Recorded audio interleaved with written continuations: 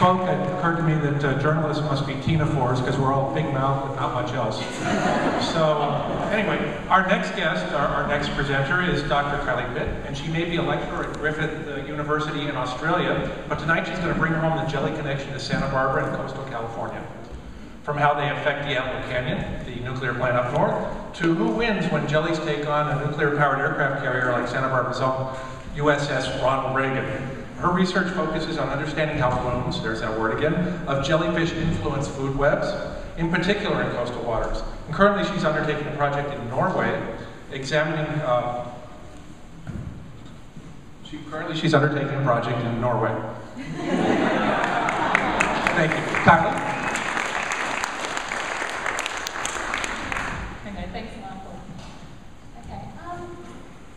Strangely enough, I never had a lifelong ambition to work on jellyfish. I was interested in fisheries research, and I undertook a project on jellyfish fisheries, and from then I ended up spending most of the last 15 years researching jellyfish. And there's no denying that jellyfish tend to have a bit of a bad reputation, and lots of our encounters are quite negative, but the negative press that you often hear associated with jellyfish is really only half the story, and in fact there's many reasons why we benefit from having jellyfish in our oceans. And so tonight I just want to tell you a little bit about the good, the bad and the beautiful aspects of the jellies. So let's start off just briefly with some of the bad aspects.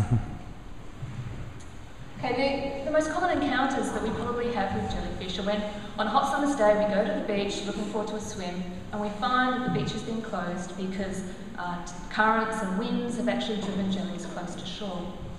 Well, in some parts of the world, and in northern Australia in particular, the beaches are actually closed throughout summer because of some very dangerous jellyfish. And here's a photograph of the box jellyfish, whose scientific name is Chironex. And Chironex is one of the most venomous animals in the world, and in fact, if a small child is stung by this animal, they can die within about 3 minutes. And here's a photograph of a 12-year-old girl who was actually stung by Chironex last December, and this girl survived, only just, thanks to people who knew CPR, and she'll actually bear the scars from this envenomation for the rest of her life, but she's very lucky to have survived her encounter. So, if you want to go swimming in northern Australia during summer, you've got two options. One is that you can swim within these enclosures, which are deployed along many of the North Queensland beaches. And the second is that you can wear some protective clothing, such as a lycra stinger suit. And in fact, stinger suits are really the beach wear of choice when you're visiting northern Australia during summer. Okay, but not all jellyfish are dangerous. In fact, the vast majority of them are not dangerous at all, although they might induce a mild sting. However, they still can have actually negative impacts with human society. Now, many coastal industries rely on seawater for cooling processes, and when vast blooms of jellyfish occur, the jellies can get sucked into the cooling water intakes and block them, and then shut down the coastal industries. And in fact, this is what happened just 2 years ago at the Diablo Canyon Nuclear Power Station, which is located on the coast just a few miles up the road in California here. And the moon jellyfish, which is a common species of jelly you find along the coast here, actually got sucked into the condensers and shut down the power plant for a couple of days. But it's not just coastal industries that suffer. Ships also suffer pretty badly from jellyfish. And for similar sorts of reasons, the ships use seawater for cooling their engines, and in fact the jellies can get sucked into the condensers and shut down the engines. And this is actually what happened to the USS Ronald Reagan when it visited the port of Brisbane in Australia in 2006. This is one of the world's most powerful nuclear-powered aircraft carriers, and it had to leave the port of Brisbane several days before it was scheduled to depart because jellyfish kept shutting it down. So if you want to know how to disable a nuclear-powered aircraft carrier, the jellyfish can do it for you. Jellyfish also interfere with fisheries, and when you're watching the video at the start of the presentation tonight, you might have noticed that the giant jellyfish, and this is the giant jellyfish that Kathy spoke about in her talk as well. So these animals reach up to about 6 feet diameter, and they're absolutely huge. And they're causing very big problems for fisheries in Japan because they clog the nets and they can physically damage the nets because of their sheer weight.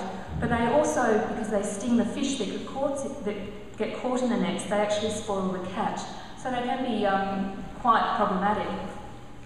But it's not just hauling in the nets that causes the problems. When a trawler is actually underway and when the big nets are deployed and they suddenly encounter a huge plume of jellyfish, it's like they hit a big snag, and it can actually cause trawlers to sink. And in fact, this is exactly what happened to this trawler in Norway only 3 weeks ago. So some of their interactions with fisheries can be quite detrimental. Okay, so we've heard a bit about the bad, but now I really want to talk about the good things about jellyfish and why it's beneficial for us to have jellyfish in our oceans. So, jellyfish are an integral part of our oceans, and they provide a lot of ecosystem services, and they're a sign of a normal, healthily functioning ecosystem. And some of the ways that they actually benefit the ecology of the oceans is that they provide shelter for juvenile fish. So when these fish are very small, they're susceptible to predators, and one way that they can avoid predators is to associate with jellies. And by swimming amongst the tentacles of the jellies, you can imagine there's no predator that's going to come in and try and feed on them. So in this way, the jellyfish are actually providing a service because many of the species that associate with them are commercially important. So they may actually enhance fisheries production. And there's a lot of marine animals that eat jellyfish, and in fact, some of them are very charismatic and well known. So this is the enormous sunfish mola mola, which you might have seen in the waters off Santa Barbara quite regularly. So this is an enormous animal, and it eats almost entirely jellyfish. So if we were to lose the jellies from our ocean, we would lose a lot of our charismatic marine species as well. But you know, it's not just marine animals that eat jellies.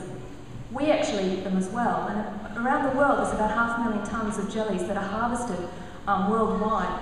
They're predominantly eaten in Asian cuisine, but the fisheries for jellyfish do exist throughout the world. So there's been a fishery for jellies around Florida, here in the United States. There's also been fisheries in Australia.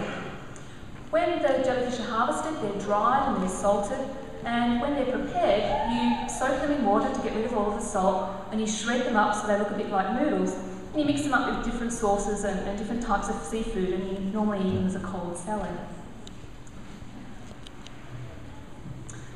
And one thing you might be aware of is that jellies are actually the focus of tourism. So Palau is a tiny island nation in the Western Pacific Ocean, and it has some lakes, some coastal lagoons, which are filled with millions upon millions of small jellyfish that don't sting. And the fact that they don't sting means that you can swim about them quite safely. And it's quite an amazing experience to jump in the lake and swim amongst all of these jellyfish. And if you go to Palau, one of the must-do activities is actually to go for a swim in Jellyfish Lake. And you might also be aware that jellyfish are really important in aquaria as well. They make fantastic and spectacular displays, and they're now a feature of some of the world's major aquaria. And most of you may have been to the Taiwan Sea Centre down on Stearns Wharf, and you will have seen that they also have a display of the moon jellyfish down there. And you know, even the fearsome box jellyfish may offer some benefits to society, because the toxins that it has are being investigated for their use as a cardiovascular medicine. So pharmaceutical companies are very interested in looking at that species. So although the jellyfish do undoubtedly cause us a few problems, they have many benefits as well. But what is truly undeniable is that they really are one of the most spectacular animals you find in our oceans. Thank you.